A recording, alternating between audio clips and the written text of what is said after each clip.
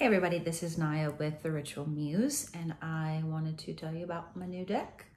Last October, I launched an Oracle deck, kind of by accident. I was in the midst of painting a tarot deck, and I realized it's going to take a very long time for me to finish that deck. I'm trying to put my majors on 30 by 30 canvases, so it's gonna take years. But as an intuitive reader, I needed to dig into the traditional meanings of the cards again, so I pulled my book out and just kind of discovered and started thinking about past pieces I'd already done. And then I dove into those archives and created a deck. This was the Tattered Wings Oracle. Some of you may have it. It was 58 cards, I believe, and it included some ritual cards as well.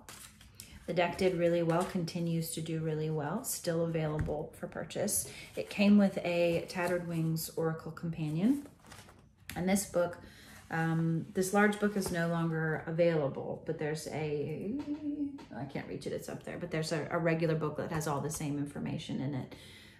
Pardon my post-its, I'm working on something I'm gonna tell you about in a second. That deck came with a mantra, so it was meant to be pulled just one card at a time. I guess it wasn't meant for that, but each card has a message, a mantra to carry the energies throughout your day, and then a guided meditation, just a little paragraph to kind of help you sink in a little bit deeper to how it resonates for you personally. This little bitty baby has grown all the way up to the Warrior Edition. Warrior Edition is a big card. It's as big as my head. And there are a lot of the same cards that are in the original Oracle, but they look different. For example, this is the Truth card. Well, there we go. This is the Truth card in the original deck. This is the Truth card in the Warrior Edition. This one's a little bit closer to the actual painting as far as the colors. So some small changes like that. I've removed the ritual cards. There are no ritual cards in this deck, but there are 17 new cards that you have not seen yet. For example, Elysian, which was featured with my first short story I had published back in February with Witch Zine.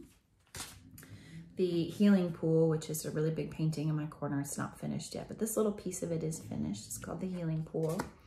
There are a few paintings that I have never even shown anybody that are in this deck. And let's see, I needed to pull that one out. And of course there's a couple new moon cards because I'm a lunar witch and I paint the moon all of the time.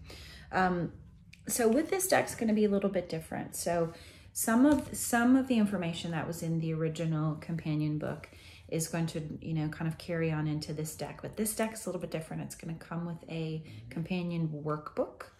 Right now, at the rate that I'm going, this workbook is going to be about 300 pages, if not more. And each card in the beginning is meant to be read one card at a time. And then it's going to take you on a deep dive into some shadow work with that card. And the purpose of that is because I just want us to get emotionally, spiritually, physically healthy.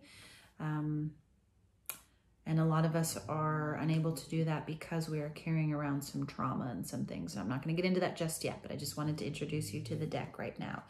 This deck is not going to be available as a Kickstarter. That's my current decision. It's with a book that big, the presentation and everything, I just want to be really cool. So I want to take my time with it, but I hope to have it available for everyone to purchase by this summer, and it should only be available on my website. It's the plan anyway. But that's it. It's they're really cool big cards, and I hope that you guys are excited about them. I hope that you kind of follow along and watch the journey as this one continues to be born. If you're not already following my Instagram page, it's this deck specifically is at the Tattered Wild, and there's underscores in between each word. And we're gonna dig into each of these cards together on that one.